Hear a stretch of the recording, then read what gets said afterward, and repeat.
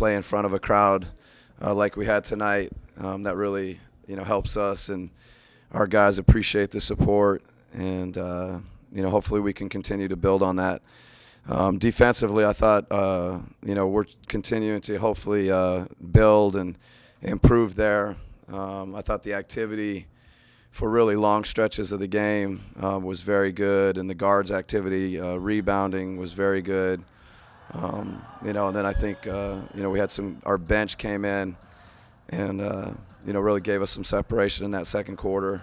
It was good to see that unit play well. And then individually, a couple of guys, Jeff Teague, obviously finishing the game off, and I think Al Horford getting him back and getting him healthy and on the court makes a big difference for us. So, but we'll look at the film, and there'll be lots to work on, I'm sure.